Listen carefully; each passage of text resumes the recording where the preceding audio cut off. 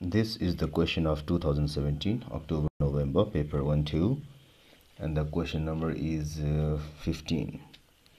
So this question says that air is trapped inside a glass bulb, which is here shown, which is immersed in water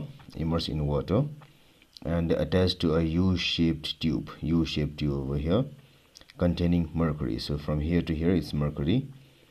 The densities of water and mercury are rho W and rho M respectively. So this is for water and this is for mercury. The surface of the water is open to the atmosphere, which is shown here, where atmospheric pressure is P. The acceleration of free fall is G. So we have to find the pressure of air in the glass bulb. So let us say this is PA. So this is pressure in of air, PA. So if you look here, let us first calculate the pressure at this point. So the pressure at this point is equal to, so let us say it is point N. So the pressure at N, point N is equal to pressure due to this air, over here, plus the pressure due to this column of mercury.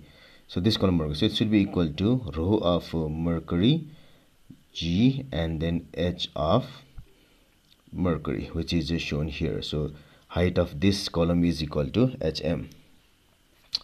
And then from the other side, what you can do here is, if I name this point as M, so I will have PM is equal to here we have the pressure on this open end is because of the atmospheric pressure here, plus the pressure of this much of water, atmospheric pressure plus pressure of this much column of water.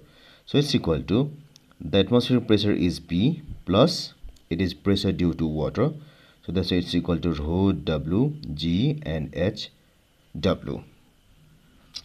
So because of air and the column of water.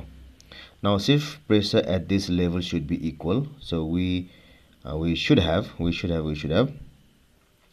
pressure N is equal to pressure M. So this will give us pressure A plus rho M G H M should be equal to P plus rho W G H W.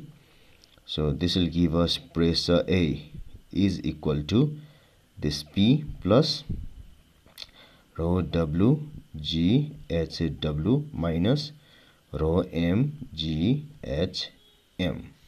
So now the choice that is equal to this answer is most probably choice number B. So it is choice number B, only that rho W and G, rho M and G are somewhat reverse, so it's equal to choice number B should be the correct answer.